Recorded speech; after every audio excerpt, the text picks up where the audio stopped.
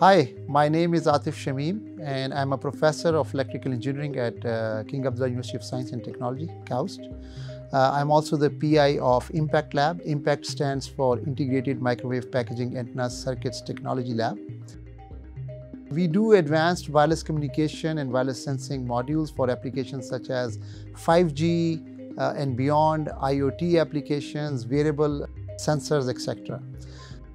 Our lab is like any other typical radio frequency microwave or antennas lab, but there's also a unique feature in our lab that we like to realize these designs through printing. So there are two kind of distinct parts in the lab. One relates to RF microwave or antennas design or sensors design, and the other part is about making inks and printing processes and then realizing the electronics through printing. This is important because we like to do a lot of flexible, stretchable kind of electronics, which is very important for futuristic wearable devices, wearable sensors or IoT applications. Now, the way it works in the lab is, as I said, there are two distinct areas which eventually combine. So the RF microwave part starts with a particular problem which we want to solve, and we start this by analyzing the problem and possible solutions and discussions, and then we go into simulation mode. There are a number of different simulations which we carry out with industry standard simulators like electromagnetic simulations from NSYS HFSS, CST microwave, sometimes even multi-physics kind of simulations like from COMSOL. We also do some circuit simulations like when we go for chip design, especially for IC design, we like to use Cadence or we use advanced design systems from Keysights. And then we try to realize whether it's an antenna design, whether it's a circuit design, whether it's a sensor or a packaging problem. We optimize the design in those simulators. Once the design is ready, after many optimization and simulation cycles, then we go for realization. The first stage when we come up with an idea of something that is needed is to do the design and simulate it in our electromagnetic simulator, that is HFSS or CST. You build the structure and you start exciting the port so you can see the 3D radiation pattern that later you can measure in the chambers. You can also measure the frequency at which it's going to work, and you can also simulate how the currents will actually flow on time on the structure. With this, you can actually identify the points in the antenna where you're going to have most current, so you can start playing with that.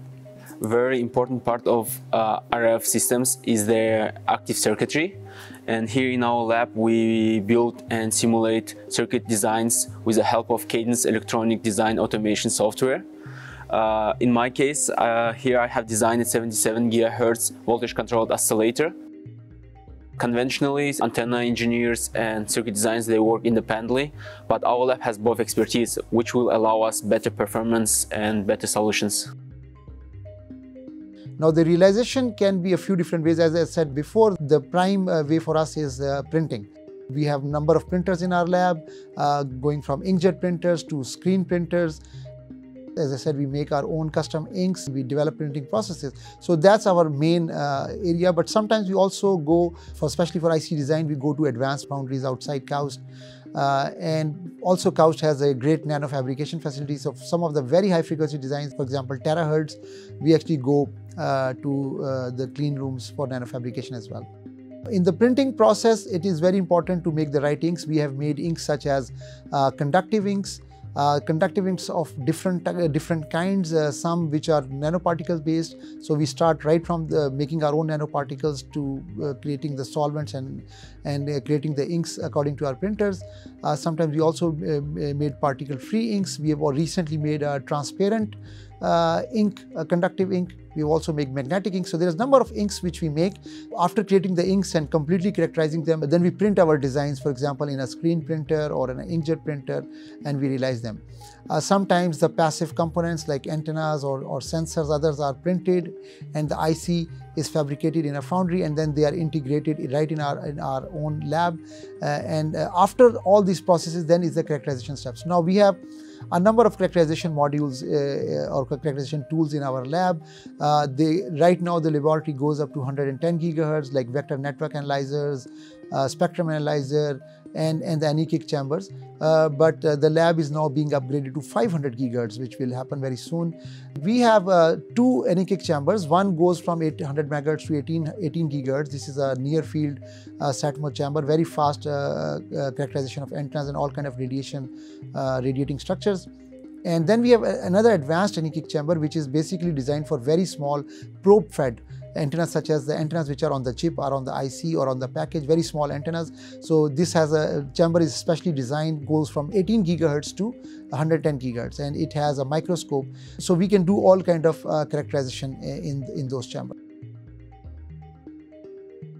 This is a high frequency chamber, and in this chamber we can measure antennas and RF devices for frequencies up to 110 gigahertz. For this purpose we can use probe station measurements, which doesn't need any cables to connect with antenna or RF device.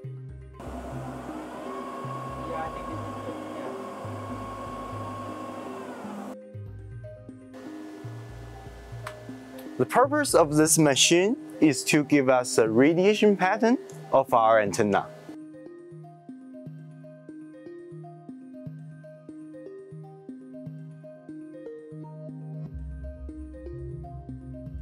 I'm working on designing a wearable device that can measure human skin temperature, UV light exposure from the sun, and lactate concentration from the sweat from the skin.